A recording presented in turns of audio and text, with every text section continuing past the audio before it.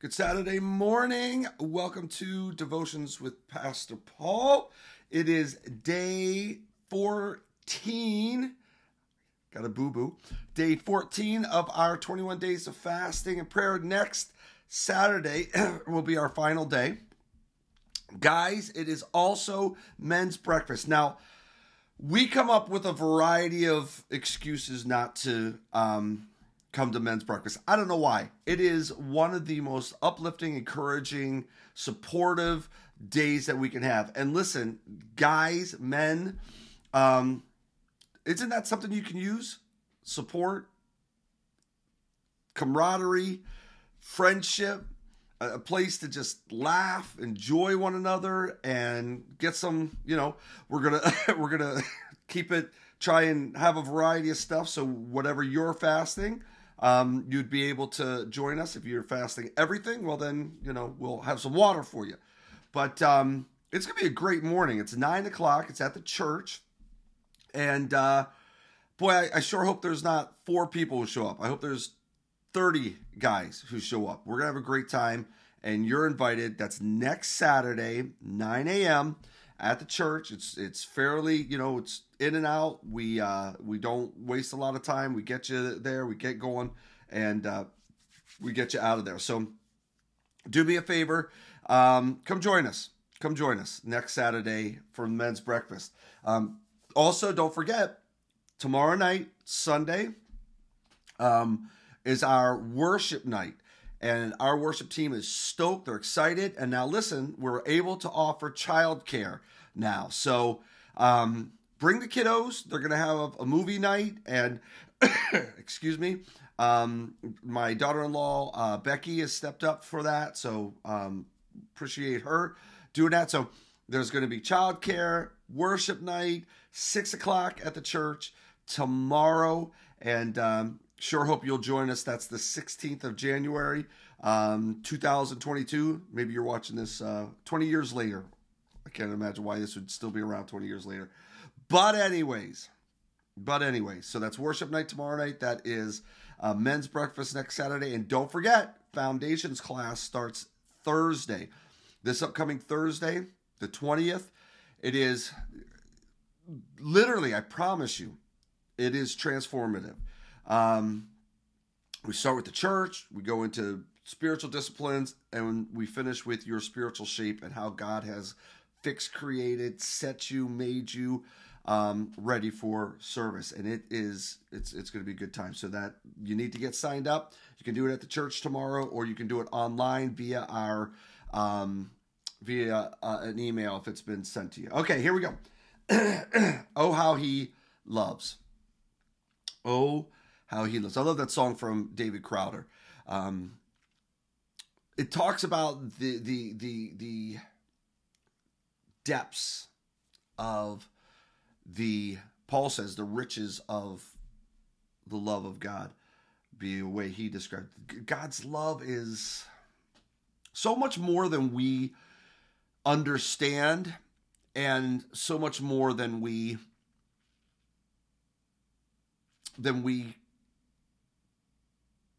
fully accept, embrace. I grew up under a theology that said, every time you mess up, that's it. You're backslidden. Do I believe that a believer can backslide? Yeah. Do I believe that you can backslide out of the love of God? Absolutely not. I can't come up with a scenario where I would stop loving my children. Can you, if you're a parent? Can you, as a child, come up with a scenario where you stop loving your parents? I mean, you may be angry with them, upset with them. I don't know. It's a little different for you. But as a parent, tell me the scenario that you would stop loving your kids. I joke about it, but it's true. If I suddenly found out that my son or my daughter were horrible serial killers, I would be disgusted. I would be angry. I'd be embarrassed. But I could not stop loving my children. Jesus says, if you are sinful people, you are born into sin, you have a proclivity towards ungodliness. If you know how to love on that kind of love, that level, then how much more will your heavenly Father in heaven love you? He's perfect in every way, and he loves us. Malachi chapter 3, verse 6 says this. It says, I am the Lord, I do not change. That is why you descendants of Jacob are not already completely destroyed. Whoa! I am God. I do not change, and that's why you are not destroyed. In other words, I told you I love you. I told you we're in a covenant relationship with each other. Am I disappointed? Do I have to discipline you? Yes, and yes. Are there things that I look at that you do that I just can't? Have you ever, as a parent, just gone, don't tell that story, especially if your kids are grown. Just, I don't want to know. I don't want to know. I don't want to know. Yeah. And I think there's things, there are things that God goes, I can't even look. But I love you. Romans 8, 38 and 39 says, I am sure neither death, nor life, nor angels, nor rulers, nor things present, nor things to come, nor powers, nor height, nor depth, nor anything else in all creation will be able to separate us from the love of God in Christ Jesus our Lord. Did you hear what it said? It said neither things present nor things to come. Now listen, I'm not advocating that we sin by any means. We do not take advantage of grace. But God loved us in this while we were yet sinners. Christ died for us. God loved you before you accepted him. Do you think he loves you less after? Do you think there's any way that God could just all of a sudden go, no, don't love you? My point is this, that we have this tendency, I think, to feel, because of shame, we're ashamed of our actions, or we're ashamed of some of the things that we do. And rightfully so. I am. I'm sure you are too. We have this idea that all of a sudden, well, you know what? Excuse me, I apologize. It's very, very early. It's cold too. We have this idea that if I do this or I do that, that God just... And that's our guilt.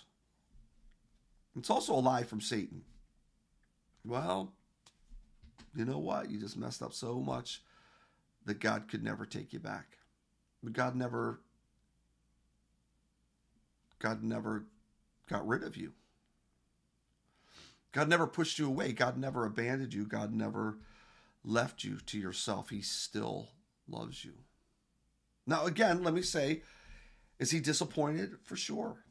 Does he discipline us when we need it? Absolutely. But the thought that God could ever stop loving me, that's repugnant to God.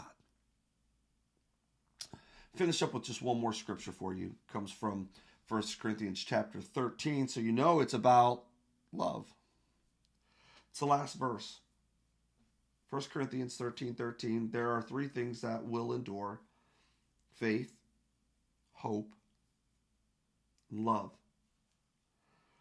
The greatest of these is love. Can I tell you something?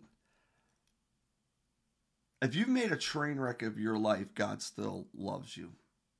He never stopped loving you. If you're doing everything right, God loves you. Maybe you're doing everything so right that you're just a religious do-gooder. It's all based on works. God still loves you. Maybe you're somewhere in between. You have your ups and your downs. You make your mistakes. And you brush yourself off. And you return to the love of the Father. Oh, how he loves. Lord, thank you for your great love for us. Thank you that neither height nor depth nor things present, things to come, life, death, and I'm missing some, could ever separate us from your love. You love, and you never change. So we can be secure in that love. I pray that if there's anyone who's just struggling with the knowledge, with the fact, with the settled fact that you love them today, I pray that they would relax. They're your child. You love them more than they even love their own children. I ask all this in the name of Jesus. Bless your people this day, I pray. Amen. Hey, I'm a little over today. I apologize. God bless you. I won't see you tomorrow unless you're in church or online in church, which would be awesome, and I would love to see you there. And at worship night tomorrow night. God bless you. Have a great, great day. See you Monday.